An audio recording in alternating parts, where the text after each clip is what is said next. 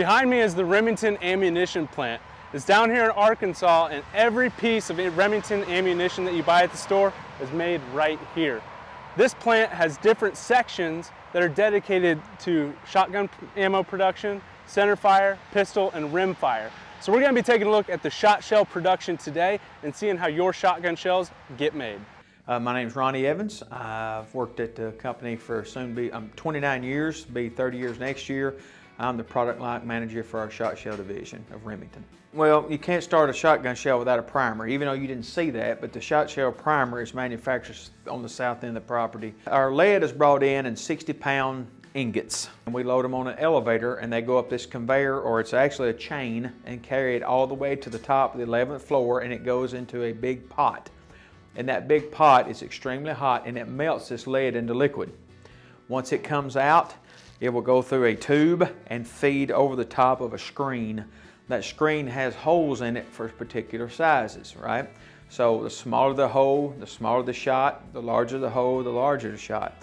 We allow the shot to drop just like raindrops, and it forms just like a raindrop. As it forms, it gets very round. As it falls, hits water, cools, then we take it back up and we run it over tables to grade it out.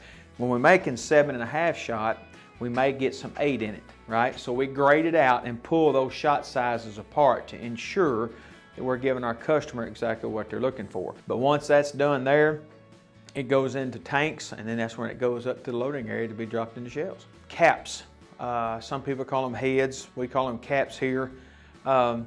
All that material comes in rolls of brass-plated steel, nisin-plated steel, or solid brass, depending on the type of application we're using. Solid brass goes in all of our target loads, like our STS Nitro Sporting Clays, and also our Nitro 27s gets a solid brass cap. Everything else gets steel-plated of some type. It's a steel substrate with either a brass or a nisin plating on it. While that's going on, just around the corner from that, you saw the extruders, where we're actually making the plastic hull. We have 2 different types of hulls we manufacture here. One is a one-piece unibody hull, and then we also have what we call our large volume. The one-piece unibody hull is the hull that goes into like dove loads, target loads, lighter loads, so we don't have as much powder and much of a payload. So because the hull is tapered on the inside, the volume's not there for large payloads and large amounts of powder. Our large volume, it's a smaller tube that is stretched out into a long tube, has corrugation along the sides. It's sawed into lengths of 2 3/4, 3 inch, and 3.5 inch. Once those are manufactured, they're washed and tested, or I say tested, inspected to make sure there's not any inclusions or anything in them. Then they go into the AH&P, which is assemble, head, and prime. There they take the primer that was manufactured earlier, they take the cap, whether it be a low base, high base, depending on what they're doing, and the body that corresponds with what you're trying to build. If it's a 3-piece, they have the body, the cap, the primer, and a base wad. If it's the standard, like a gun club or an STS, you just have one body, one cap, one primer. That's all seated in the H&P. Once it's manufactured from H&P, it moves across over to the printer, where we print the load lines and names on the shell. Once that's printed there, it has an ultraviolet ink that's printed on those, so it's changed per load.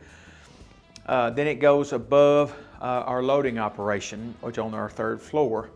Up there, we have 3 floors in our shot shell manufacturing. You have the 3rd floor, which would be shot, powder, wads, bodies, and everything going, feeding the loaders on the next floor down, the 2nd floor. 2nd floor is where you have your loaders actually put all those constituents together to manufacture a loaded shot shell round. From there, they're taken, tests are done throughout the day for velocity, pressure, check accuracy on slugs. We check all that. We check shot weight, we check powder weight to ensure that the product is meeting our standards throughout the process. Once it's loaded there, it goes through more tubes through the floor and goes to the packing area below. Probably 75% of it does that. There's 80% of it that goes in the barrel that we actually hand pack, because we don't have a loader, we don't have a packer set to that loader. But 75% of it goes to a loader, which is loaded downstairs, goes into a box. People actually take the box and put it in cases, run it through tape machines, and place it on pallets. At that point, it's ready to go to our distribution center and go out to the public throughout the United States and Canada, whoever else, right? So that's it. Well, I want to give a huge shout out to Remington for making this trip possible. It was really cool getting to see how all the shot shells were made, and even the rimfire and centerfire stuff, that's really cool too. So I just want to give you guys a condensed little video showing you how shot shells are made. If you enjoyed it, leave me a thumbs up. It really helps out a lot. And drop a comment down below letting me know what you guys are going to be shooting this season. So that's it for today. I hope you guys enjoyed it, and I'll catch you guys on the next one.